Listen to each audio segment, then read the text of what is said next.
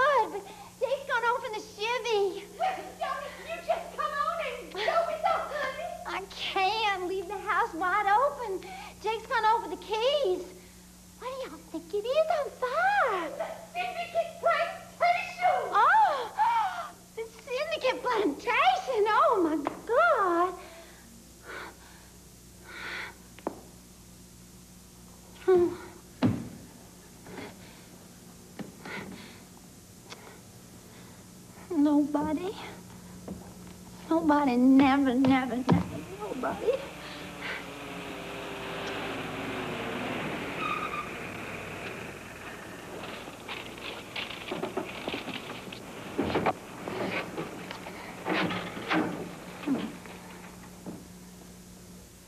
Well.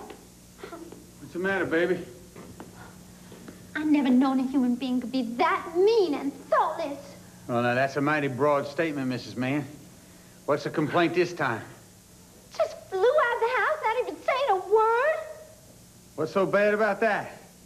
I told you I had a headache coming on. I had to have a dope, and there wasn't a single bottle left in the house. And you said, yeah, get into your things. So I go on and I get into my things, and then I can't find my white kid purse. I remember I left it in the Chevy. I come out here to get it, and where are you? Cut off without a word. And there's a big explosion. Feel my heart. Feel my baby's heart. Oh. Yeah, you just feel it pound like a hammer. I don't know what happened. You just gone off and disappeared. So... Shut up! What'd you do that for? I don't like how you holler. You holler everything you say. Well, where'd you go? What's the matter with you? There's nothing the matter with me. Why'd you have to go off? I didn't go off. You certainly did go off. Don't tell me you didn't go off. Now, I just now seen and heard you driving back in your car. What'd you take me for? No sense at all. You got any sense, you keep your big mouth shut. Don't talk to me like that. Come on inside. I won't. Mean and selfish, that's what you are. I told you after supper there wasn't a bottle of cola left in the house. And you said, yeah, right after supper, we're going over to the White Star drugstore and laying a good supply. And then when I come out of the house, oh! Look at here, baby. Just listen to what I tell you. Let go! Baby, just listen. Just try and concentrate on what I tell you. I ain't been off the porch. What? I ain't been off the porch of this house, not since supper. You understand that now? Jake, honey, you gone out of your mind. Maybe so, but never you mind. You just get that straight and keep it in your head now. I ain't been off the porch of this house since supper. You sure is golfers outfit. Oh, stop it, stop it, stop it. Where have I been since supper? Yeah, here on the porch. Where have I been? Within porch, here. Doing what? Jake, let go. Let Doing what? go. What doing since supper? How in the hell do I know? Because you was right here with me, sweetheart, for every second, all the time. Just you and me sitting together on the swing, just swinging back and forth by every minute since supper. You got that in your head good now? Let me go. You got it good now? Yeah. Where was I then? Swinging, for Christ's sake, swinging. That's mine.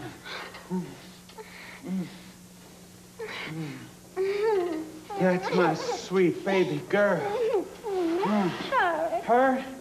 Here. Good.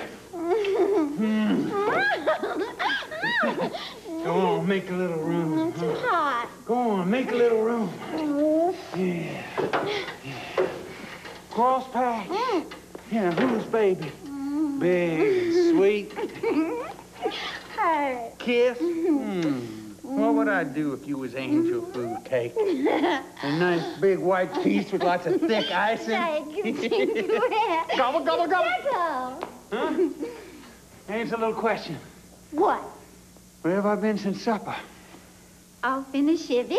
Where have I been since supper? Porch here. Doing what? Oh, swinging Christ. Hurt? Good. Now, you know where I've been and what I've been doing since supper. Yeah. In case anybody should ask. Who's gonna ask? Just you never mind who's gonna ask. Just you make sure you know all the answers, huh? Huh?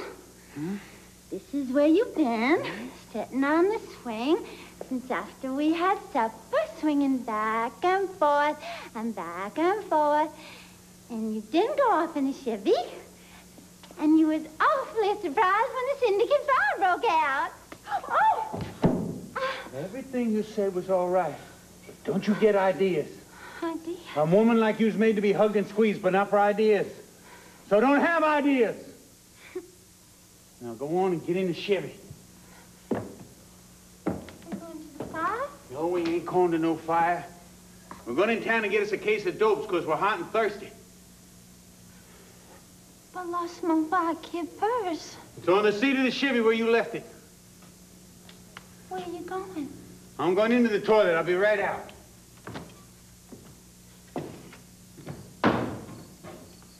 My baby don't care for rings or other expensive things. My baby just cares for me.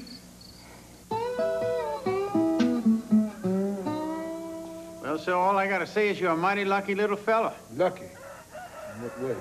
That I can do a job like this right now. 27 wagons full of cotton's a pretty big piece of business, Mr. Vaccaro. Baby! What's your first name? Silva. How do you spell it? S-I-L-V-A. Silver. Like silver lining. Every cloud has got a silver lining. Where does that come from, the Bible? No, the Mother Goose book. Yes, sir. You sure are lucky I can do it. If I'd have been busy like I was 2 weeks ago, I'd have turned it down. Baby, come out here a minute.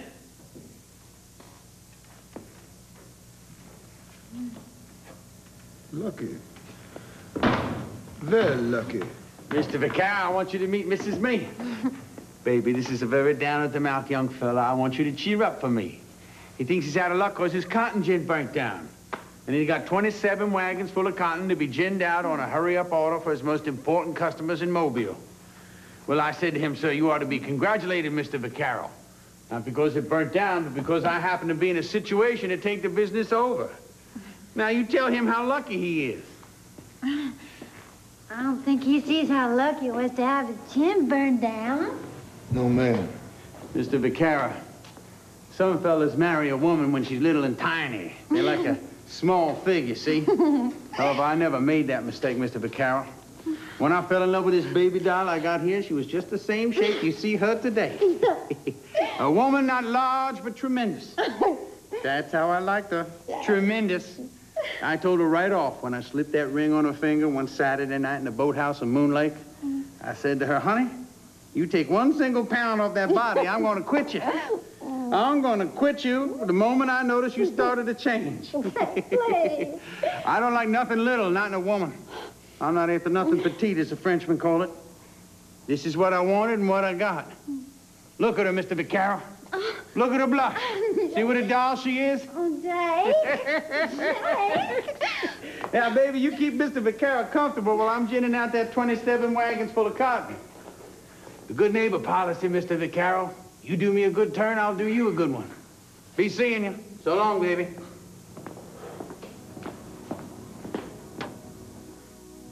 Good neighbor policy. Isn't he outrageous?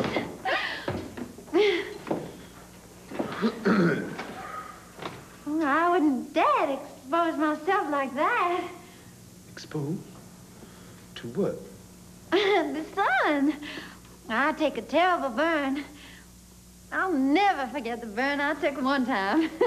It was on a Sunday on Moon Lake, before I was married.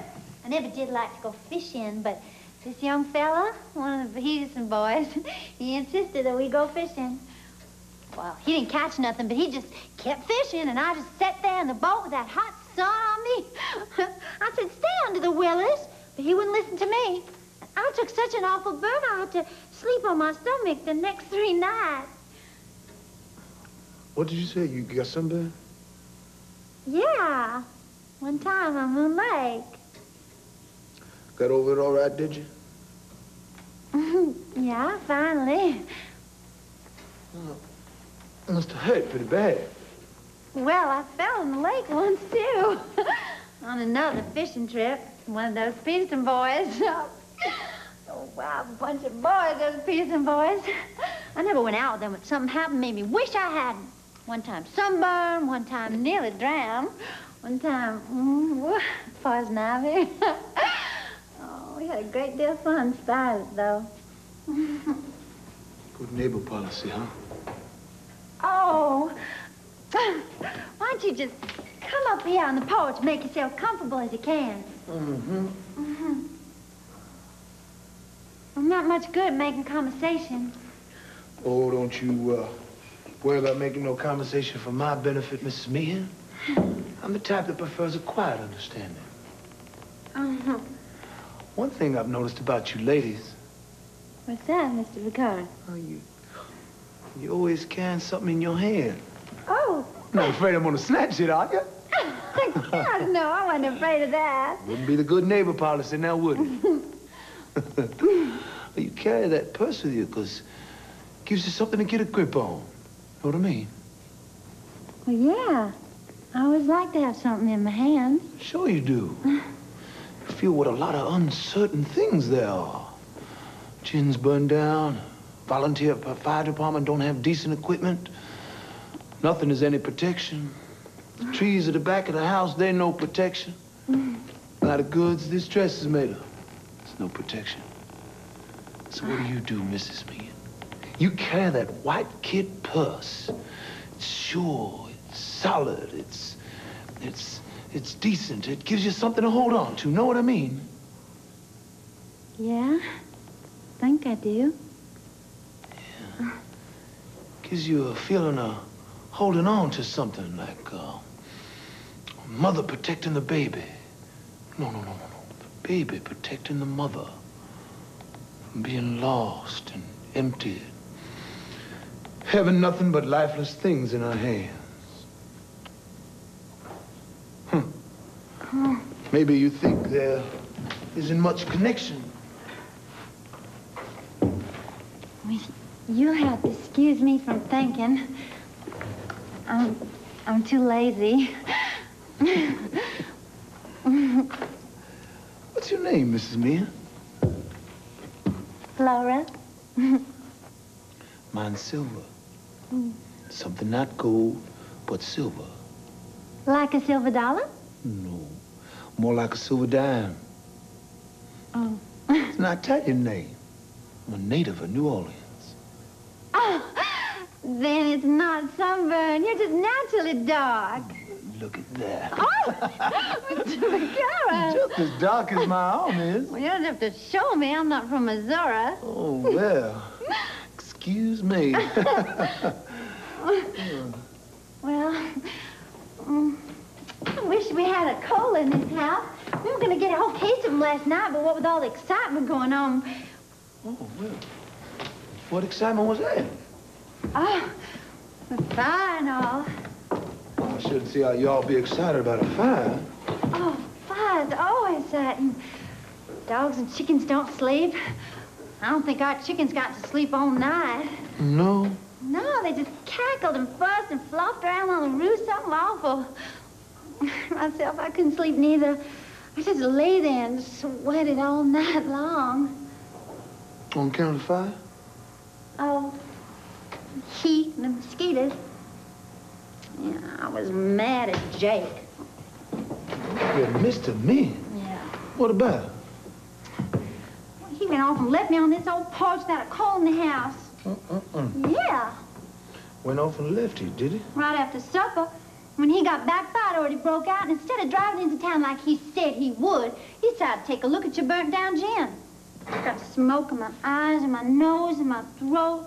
Hurt my sinus. Oh, I was in such a worn-out, nervous condition. I cried. I cried like a baby. I had to take 2 teaspoons of paregoric, enough to put an elephant to sleep. Still, I laid awake and I was listening to them chickens all night long. Sounds like you passed a very uncomfortable evening. I sound like. Well, it was. So you say your husband disappeared after supper? Huh? You say your husband was out of the house for a while after supper. Oh. Just for a moment. Oh, just for a moment. Well, how long a moment? I don't know what you're driving at, Mr. Picard. Driving it? Well, nothing. Ooh. Well, you're kind of looking funny. Disappeared for a moment. Is that what he did? How long a moment was it? Can you remember, Mrs. Meehan? Well, what difference does it make? What's it to you anyhow? Well, why would you mind me asking? Because you make me feel like I was on trial for something. Oh, would you like to pretend like you're a witness? Witness of what, Mr. Picard? Well, for instance, let's say a case of arson. Case of... Well, what is arson? Well, willful destruction of property by fire. Oh. Well, don't you be getting any ideas, Mr. Vicara. Ideas about what, Miss Meehan? Well, my husband disappeared after supper. I can explain that. You can? Sure I can. Good. How do you explain it? What's the matter, Miss Mia? Can't collect your thoughts. Mine's blank on the subject. Find it impossible to remember just what he disappeared for last night after supper. Can't imagine what errand he went on at Centermount, can you? Oh, I can't. But when he returned, let's see, a fire had just broken out at the Syndicate plantation. I don't know what you're driving at, Mr. Vaccaro. Oh, a very unsatisfactory witness, Mrs. Meehan. Oh, I never can think when people stare straight at me. Oh, well, I'll just look away then. There now. Does that improve your memory any? Are you able to concentrate on the question? No? You're not? Well, why don't we just change the subject? Oh, I sure do wish you would. No use crying over burnt-down gin. This world is built on the principle of tit for tat. What you mean? Nothing at all specific. Would you mind if I, What?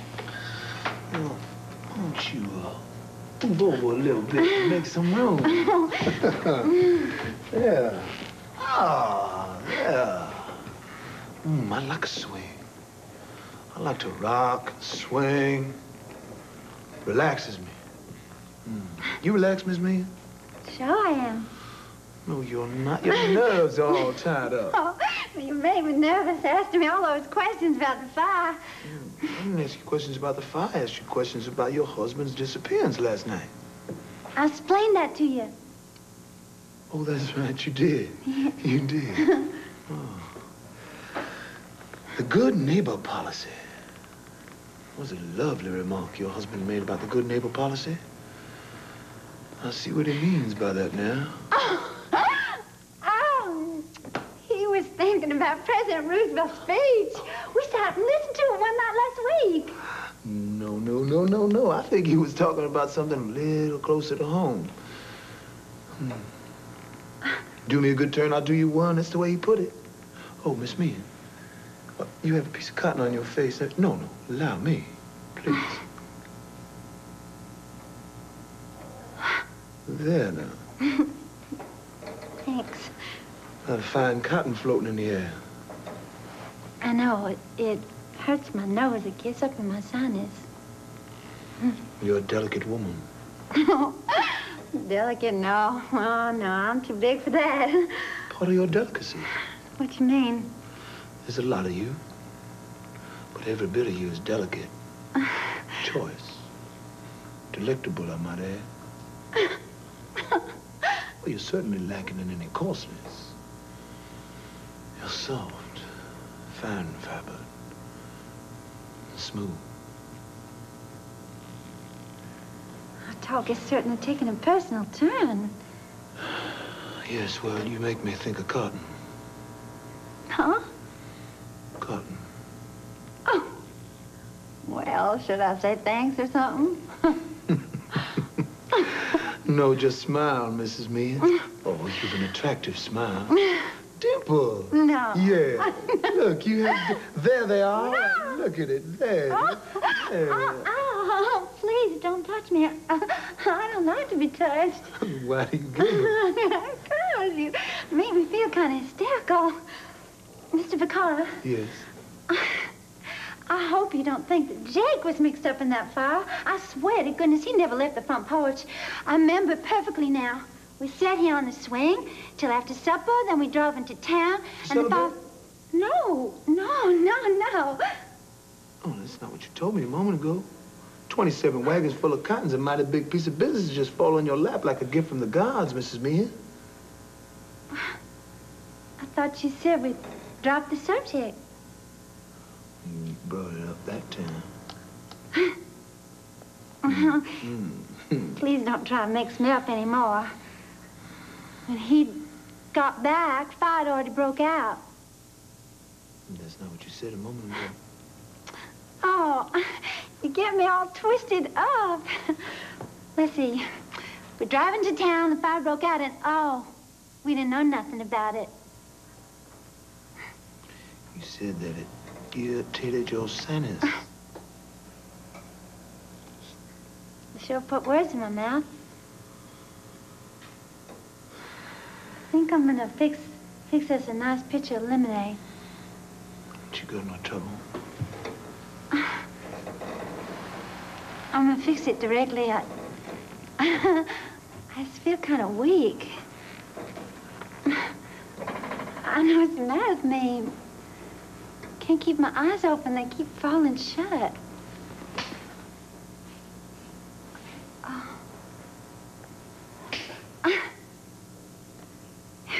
I think it's too crowded.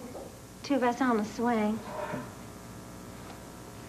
Would you do me a favor? Would you just sit down back over there? Why do you want me to move, Miss Mia? I think it's too much body heat. Two of us here together. One body can borrow coolness from another. I always heard bodies borrowed heat. Not in my case. I'm cool. You don't feel cool to me. Just as cool as a cucumber. If you don't believe me, touch me. Where? Anyway.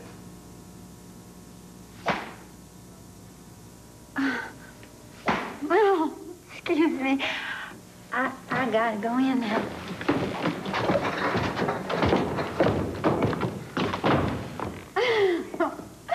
What'd you do that for? Well, I don't want to be deprived of your company yet. No, you're getting awfully familiar, Mr. Well, Picard. where's your fun-loving spirit? You're fine. Then why do you kill me? Oh, because you're tickling me. Oh, quit tickling. Just watching out the flies. They don't hurt nothing. Just leave them alone. Oh, that blue mark on your wrist. What about it? Got a suspicion. What? It was twisted by your husband.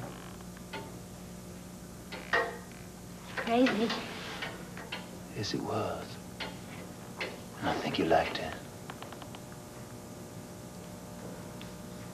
I certainly didn't.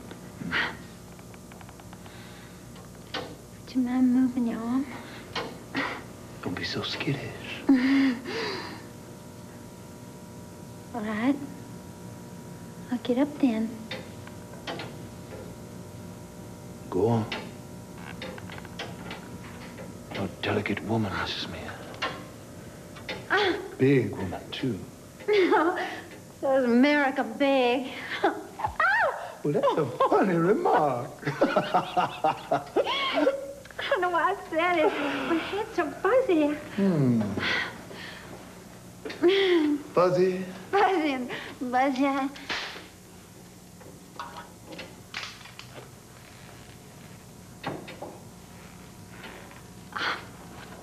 So, Mama? No. What you brushing? Sweat off. Leave it alone. Let me wipe it. No, don't. Feels funny.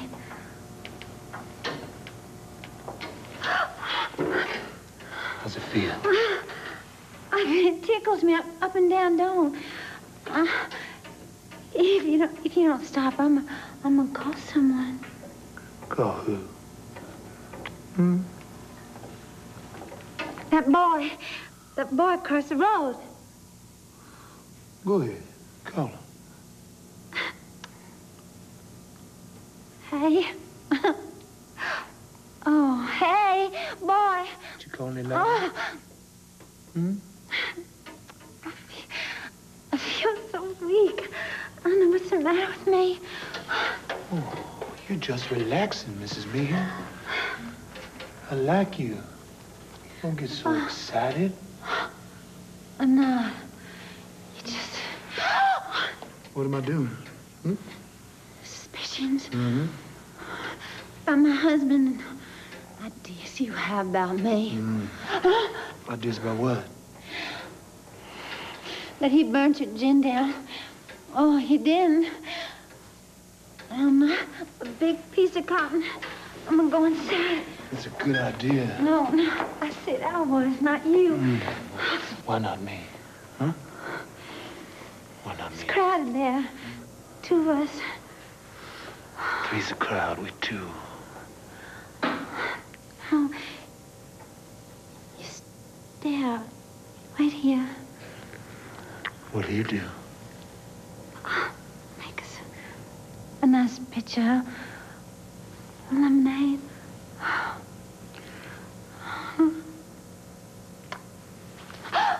Go on in.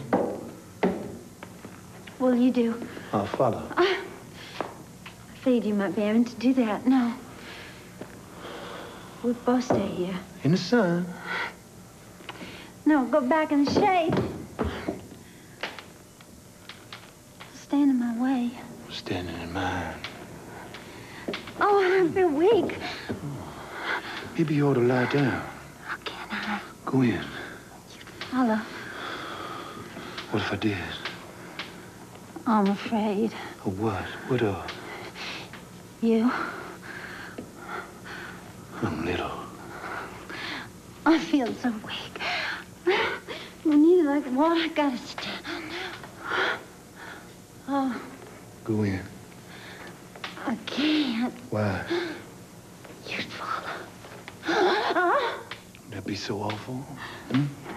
You got a mean-looking... It didn't, I swear. Honest, it didn't. What? Ah. Go in.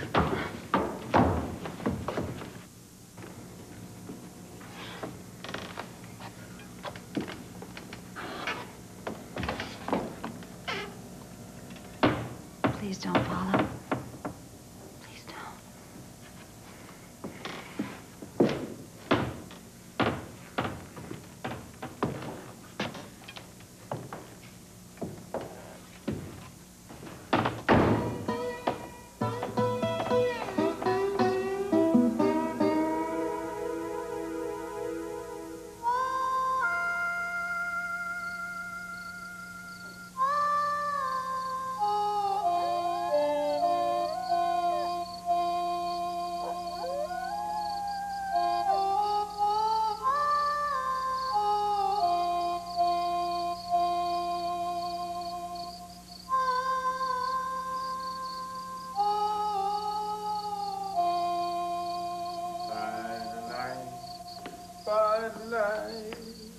By the light of the silvery moon.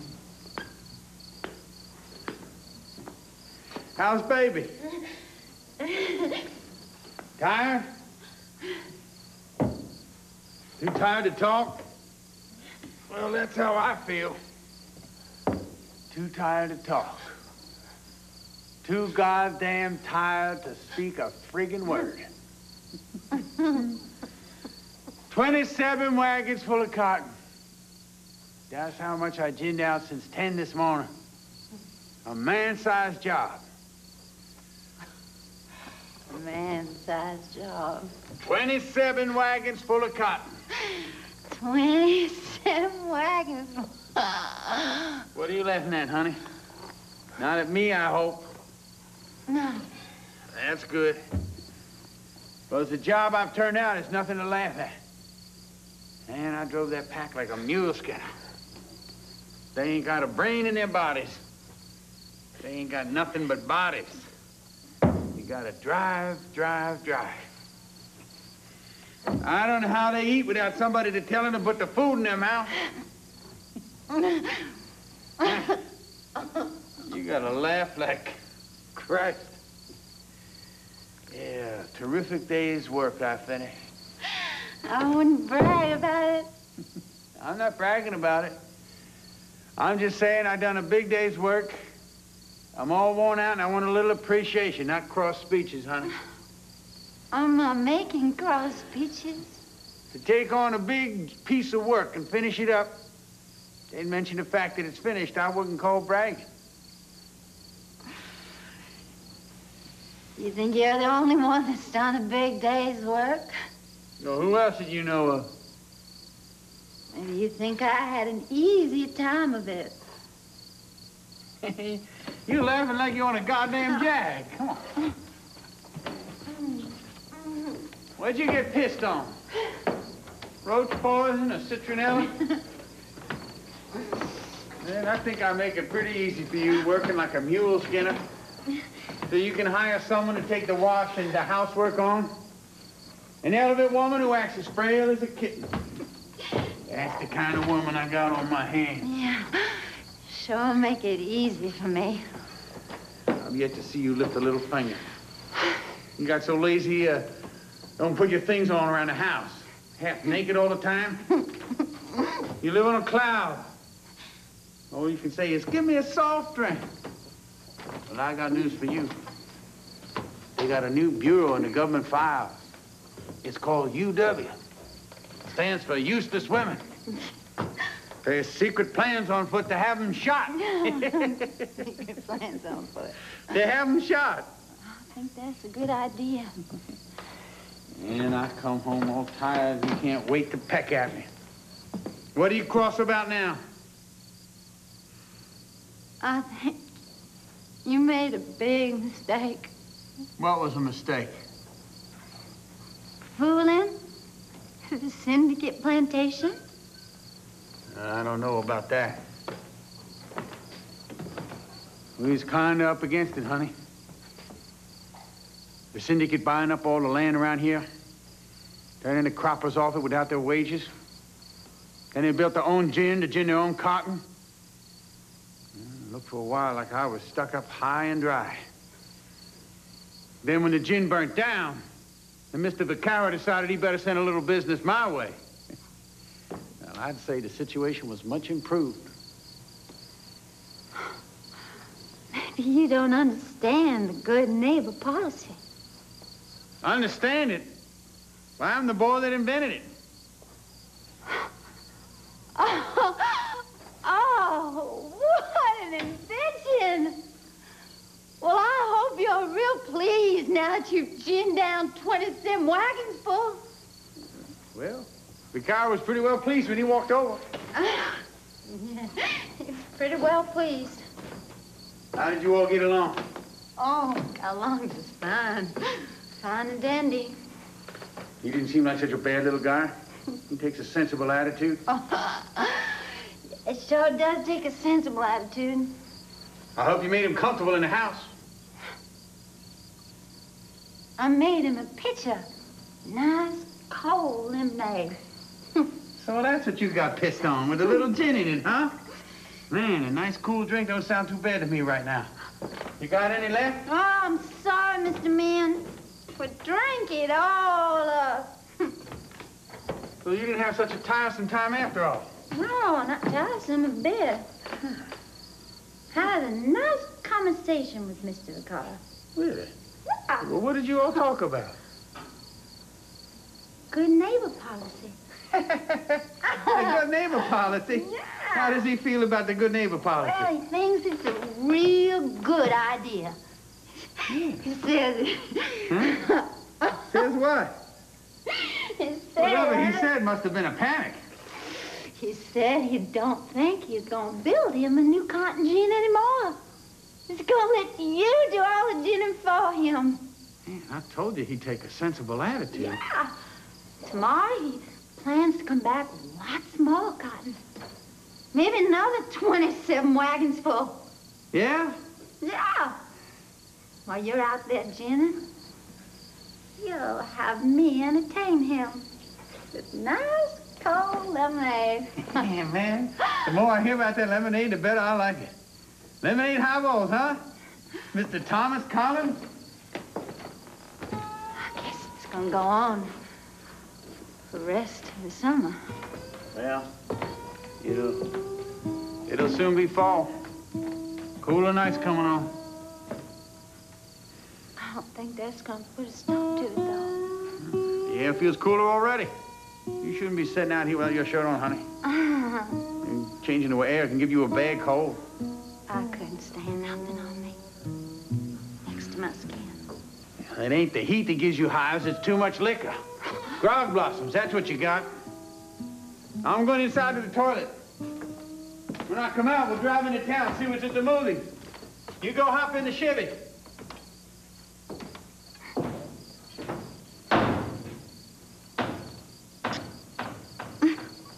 I really ought to have a white kid purse. Water full of Kleenex, make it big. Big like a baby. Big like a baby in my arms. What'd you say, baby?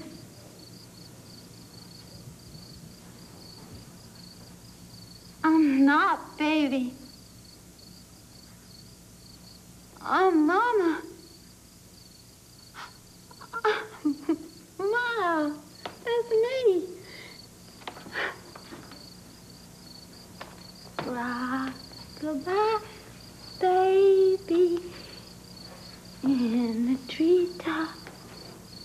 When the wind blows, cradle will rock. When the south breeze, cradle will fall. Then will come, baby, cradle and all. In the 1940s, Tennessee Williams declared he'd put all the nice things he had to say about people in glass menagerie, and warned that his future writing would be harsher. But he always championed the fragile people, those who against all odds still needed some dignity in their lives. And tonight's play, though daring, is no exception. Tennessee Williams' poetry, and it was poetry, has become part of the language of the American theater. Thank you for joining us this evening. Good night.